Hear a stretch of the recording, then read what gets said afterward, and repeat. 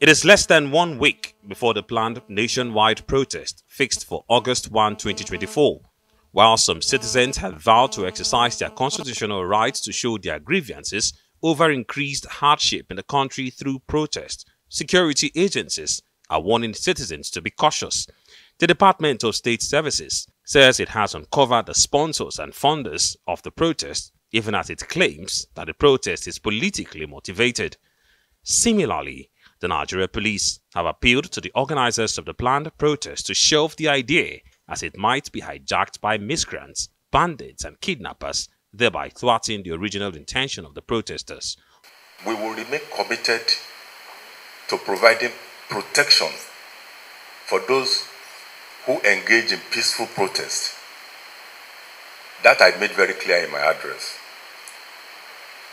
If the protest is peaceful, you will see us protecting the protesters for as long as they remain peaceful. But we have a duty to protect lives and property. So we will not sit back and watch hoodlums burning down our facilities in the name of protest.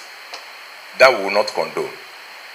Meanwhile, the Defense Headquarters says the Nigerian military will not be bystanders while the nation is torn apart. Addressing the media during its bi-weekly briefing on operational activities of the armed forces, the Director, Defense Media Operations, says it will not condone anarchy in the guise of a nationwide protest. Already, we have detected some unscrupulous elements bent on hijacking the planned protest with the aim of making it violent. Many are therefore following in ignorance. For instance, other targets that have been labeled include places of worship, businesses, markets, ethnic groups, and members of other political parties, among other items and areas targeted. Accordingly, the level of violence being envisaged can only be described as a state of anarchy.